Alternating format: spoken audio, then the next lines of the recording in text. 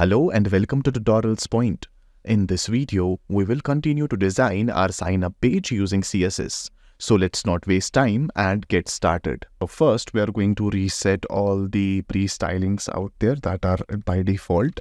So here in the style.css, firstly, make sure that you are going to link your style.css. So here in the head element itself, we are going to write link our CSS.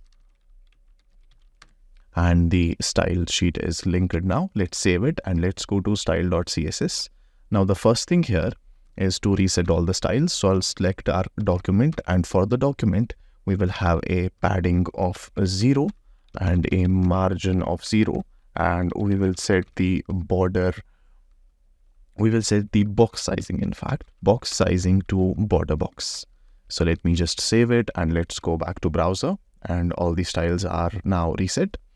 Okay, next up, we are going to first have a font family. If I open the image, as you can see, it has a different font. So we need to get these two fonts. I'll show you which fonts are these. For that, I'll need to open my browser and we will go to fonts.google.com quickly. So here in my browser, I'll open a new tab and I'll just simply search for Google Fonts.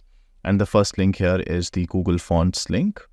Now, inside the Google Fonts link, we are going to search for some of the fonts.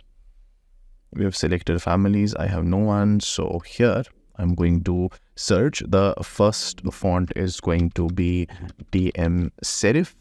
As you can see, this one, DM Serif Display. And I'll just write get this font, and it's inside here. Okay, and now let me just quickly get the code. So get embed code. And we'll be using the import one. So I'll just copy this line here.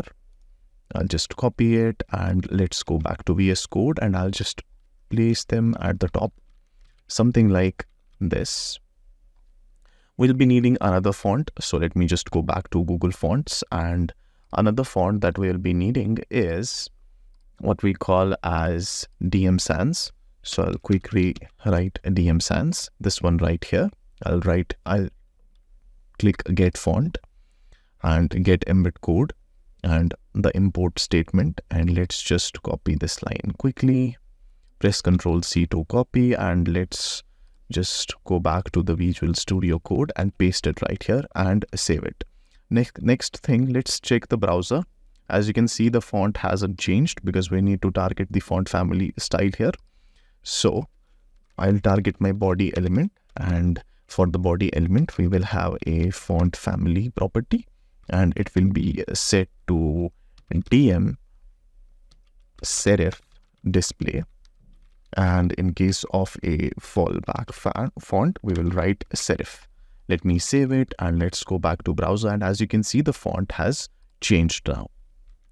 Okay, now let's start designing our website using CSS. To design our left side of the page, that is, we are going to target this left div. So firstly, let me just target this entire section. So let me just give this section a quick ID of container because we only have one section and we can use the ID property here.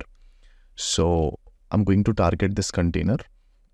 So hashtag and then a container. And for this container, what I'm going to do is I'll give it a width of 100%. Let me just save it. And if we go back to the browser, nothing happens because the width by default is 100% here. Next up, what we're going to do is, since I want both of these to have side by side, so we will use the display flex property so that this icon and text appear on the left side and the get started, this portion appears on the right side. So I will write here display flex. And let me save it and let's go back to check. As you can see, it is divided into two sides now. All right. But we will give this a height as well for now. So the height is going to be something like 100 view height. So let me save it and let's check, and nothing happens, but this will be used later on. After that, what we are going to do is we're going to target this left one. So I'll just write left, and starting with the left, we need a blue color. Let me open the image. We need this blue color here. Let me just maximize it. We need this blue color right here. Okay. So for this left one, I'm going to have a background color, and the color is 023F80. Let me save it and let's go back to check, and we have this blue color. All right. After this, the text color should be white.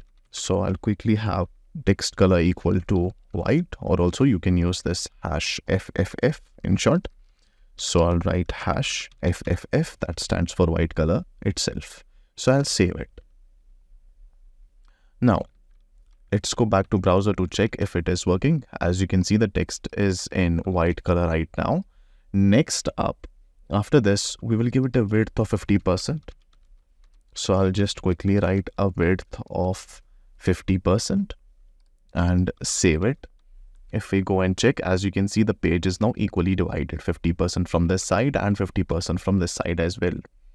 Next up, we are going to target this icon and this text. So I'm going to give them a display of flex. So I'll write display flex and save it. And as you can see, they are side by side. So we need to change the flex direction to column right now. So I'll write flex direction column and save it, and let's go back, and as you can see, they are now on top of each other. Next up, I'm going to do align items center and save it, and let's go back to check, and they are in center right now. We'll also do a justify content center and save it, and as you can see, they are in complete center right now, horizontally as well as vertically. Let's give them some gap. So let's give them a gap of 20 pixels. I'll save it, and there is a little bit gap of 20 pixels as you can see. Let's go back to VS Code. So next we are going to target this icon, this image element right here.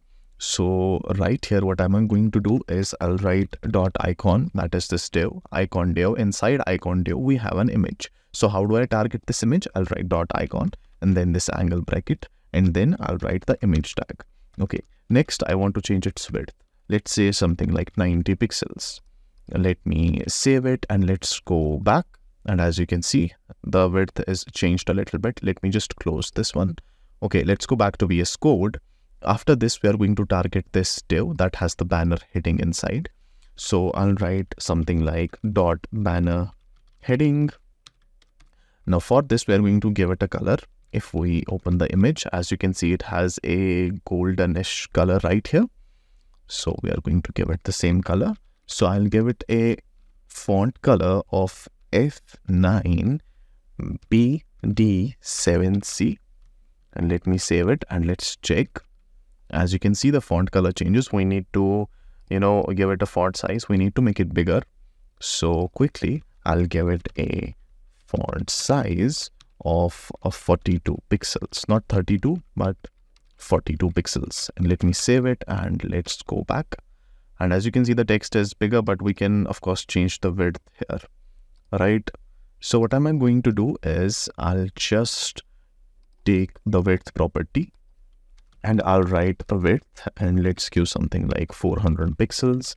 Let me save it and let's check. As you can see, the width is changed. To be more specific, I'm going to target the paragraph element here. Now there is no difference even if I write the width here, but to make it more beginner friendly, basically I am targeting the banner heading, and inside banner heading we have this paragraph tag, right? And for this paragraph tag, what am I going to do is I'm going to give it a width of 400 pixels, or let's say 450 pixels. Now let me just save it and let's go back, and yeah, it looks all right. So if we check the image, the final image, as you can see, it is almost similar to what we have done on the left side here. Now it's time to design this right side using CSS. So that will be enough for this video. In the next video, we will continue to design the right side of our sign up page using CSS. So make sure to subscribe to the channel, hit that like button, and I will see you in the next video.